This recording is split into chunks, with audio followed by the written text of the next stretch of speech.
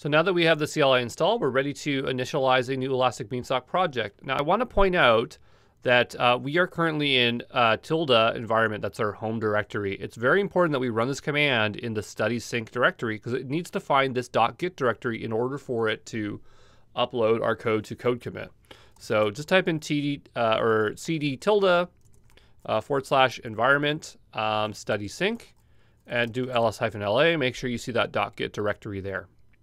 Before we get going here, I'm just going to open up a couple tabs in AWS, and we're going to go to one that's actually at the CLI here. So we're going to make our way, to Elastic Beanstalk, and then for this one, we're going to make sure that it's on code commit, just so we can see what's happening in the background here.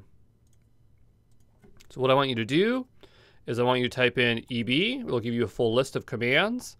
We'll probably won't end up using all these commands, but these are the most general ones. And they tell you to use EB-init, EB-create, and then EB-open.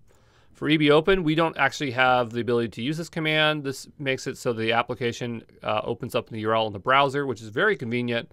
If you're running Elastic Beanstalk on your local computer, not in Cloud9, that's a great command to use, but here we won't be able to use it. But let's go ahead and do EB-init. The first thing it's going to ask us is the region. We definitely want to default that to US East 1, always US East 1 because it makes things easier. It's going to ask us to select an application. It's going to be study sync. It knows that because it's picking it up from the .git folder there. It's going to ask us if we're using Node.js. We absolutely are, so yes. Do we want to use code commit? We'll say yes. And then enter the repository name. We're going to call this study sync. And then it's going to ask us if, or what we want our default branch to be. We want it to be master. We'll just type in master. We can just hit enter there either. And what it's going to do, it's going to go ahead here and in code commit, it will show us that it created that repo. So here it is.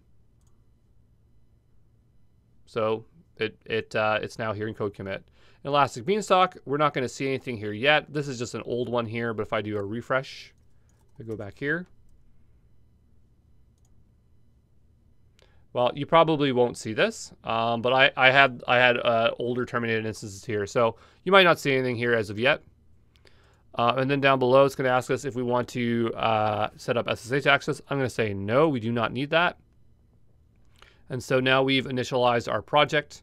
Notice that it's created a new folder called EB elastic.beanstalk. The period means that it's a hidden folder. We're going to go and open up this config.yaml file. And so these are some of the options we chose when setting up the EB-init. So now that we've initialized our project and we have our code on code commit, we need to configure this application. So we'll move on to, or the Elastic Beanstalk environment. So we'll move on to that next.